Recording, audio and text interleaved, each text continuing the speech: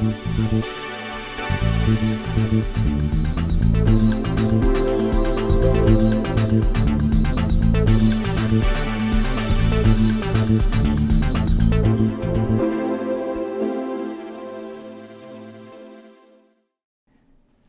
warm belly rub generates so much excitement and enthusiasm and so many questions.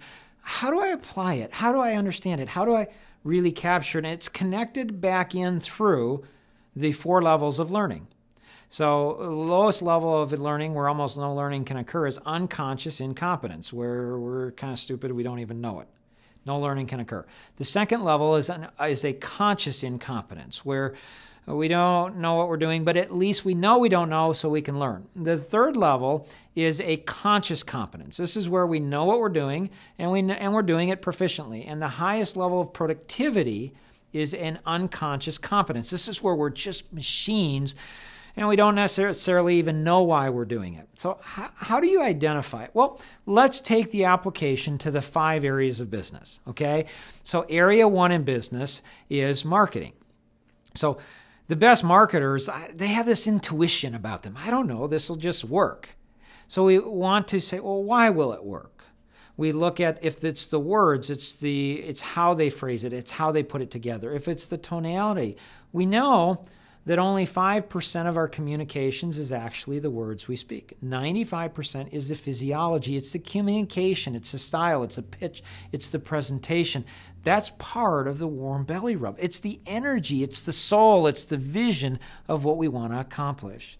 Area 2 is the pre-sale. And so what do we need to do? I mean, when the first person that answers the phone for a new lead coming in, what do they say? You probably want to have an amiable or an expressive personality. You see how all of these different personalities, or all these different personalities and the principles and the natural laws all integrate together? Any one of these natural laws can be life-changing, but when we integrate them together, when we combine them, the combination principle, when we do all of these, then we get 10 times, 100 times, 1,000 times the results.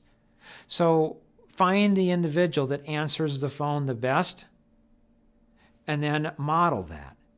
Have other people listen to that. What's their tone? What's their pitch? How do they do it? Consider the personalities of the other individual. What's the energy? It's not just the words, it's the presence. Are they standing up when they talk? Are they using body language? Because that can be projected right over the phone. Are they doing that? In area 3, the sale, this is the hardest area for the warm belly rub, because salespeople, I don't know, they think quickly, they respond, they go through so much. But it's observing it. It's being able to draw it out. It's helping people to become introspective. So the best of the best, if we want to get better, how do we do that?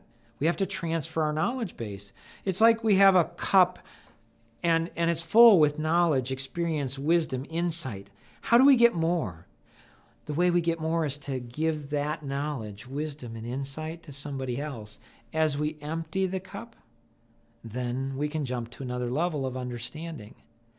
And so when we share this insight, so one is helping those individuals that have it to be able to understand it and move it from an unconscious competence to a conscious competence, and then share it, give it away, share it with other individuals.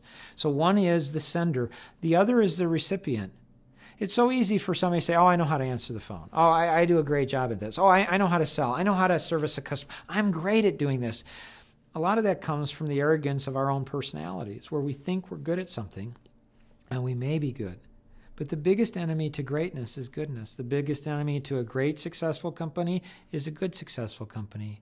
The enemy to a great income is a good income. The biggest enemy to a great marriage is a good marriage. Being able to go through this and understand this in the warm belly rub is so important. Area 4 servicing is just filled with warm belly rubs. It's all over the place. It's from the time that we pick up the phone. And how do we respond to the individual? How do we greet them? What's the tonality? What are the words? What's the impression? Are we friendly? Do we ask them key questions? What is it that we need to do to create that experience? And then from that point forward, every single contact, What are the warm belly rubs? It could be little things like remembering individuals' birthdays. It could be looking at, asking them about their kids. It could be looking at, were they connected in the community?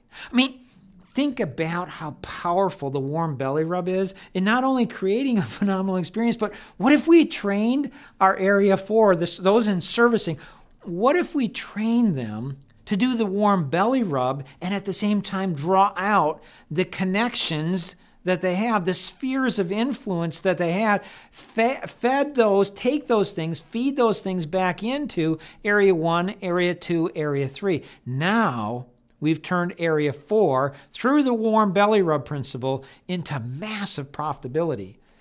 Area 5 is just ripe, just a wonderful opportunity for the warm belly rub, because Area 4 takes it up to the point to where we said we were going to do something and then we fulfilled it. At that point, there's no more expectation from the client. So their expectations go down to nothing. They have no expectations. This is when we can take it and we can move it way up.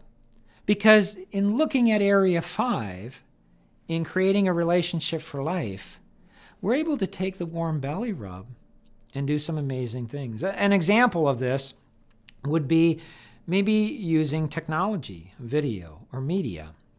Maybe sharing something about personalities with them. I mean, what would it be like if they had no expectation and once a quarter or a couple times a year they received something from us saying, we really care not just about this product or service, but we really care about you, about your family. And so we wanted to share this with you because we thought it might help you in your relationships, might help you with your children, might help you in your career. What would happen if we did that on a consistent, regular basis for the rest of their life? I mean, how many people would they refer to us? Would we have their loyalty?